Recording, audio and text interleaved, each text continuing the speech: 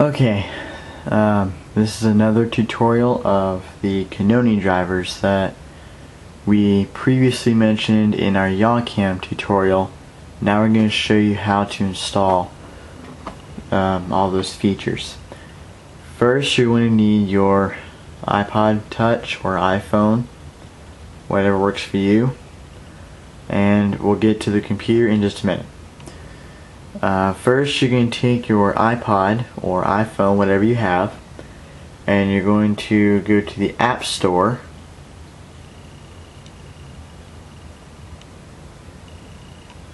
Whenever it loads here. I hope it loads soon, because alright. Oh, it's still loading here.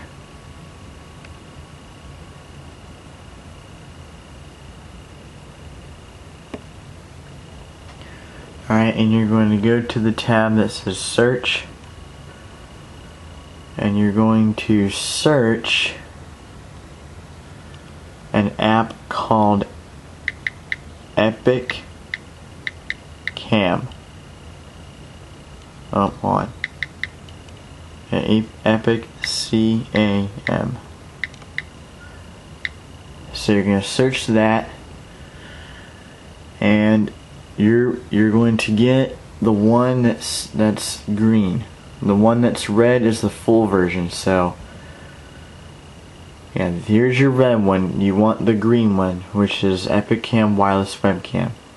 They're both the same thing, but red is HD. You want the green one because that one is free. So now that you got that, I'm gonna go ahead and open mine. You're gonna see a screen like this. Mine's already connected to a network already, so I'm gonna go ahead and connect to Wi-Fi here in just a minute with the computer. So let's head over to the computer and we'll continue the process. Okay, this is the computer portion of the Kinoni drivers. Now I'm going to show you how to install it on your computer, because you're going to need you're going to need the computer drivers in order for it to work. So you're going to open your computer browser, whatever it is, and you're going to go to Kinoni.com, which is Kinoni, and you know the rest. Once you get there, we've already gotten the Epic Cam stuff for the iPod or iPhone. So now you're going to go down, kind of down to the bottom of the page, to this section right here, and you're going to find the one that says Epic Cam, which is the one you just downloaded, and you're going to go down where it says download Mac or Windows drivers down here at the bottom, and then just choose your system. So for me it's Windows, so I'm going to hit that button, but for me there's no need to, because I've already got the drivers. So hopefully that helps. And you can install this program. It's called YAWCAM. You can install that if you need to. It's not necessarily required, but you can if you want to. So that will help. Hold on a second. I don't think my device is connected. Alright, so this is the YAWCAM screen, and when I open the Kinoni driver, this should appear,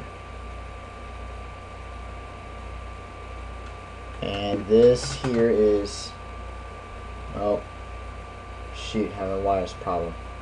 Okay, well, you need to be connected for the wireless system to work, and if it doesn't, if your computer and your iPod isn't connected at the same time, it won't work. So this is my iPod I'm holding in my hand right now, and the screen just went off.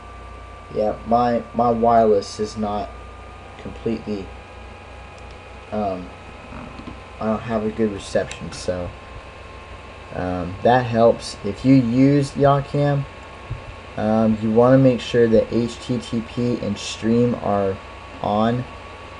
You can tell they are because of the globes that are right here. So hopefully that helps. That's pretty much it. So if you have any questions, just comment in the box below, and we'll answer your questions as soon as possible.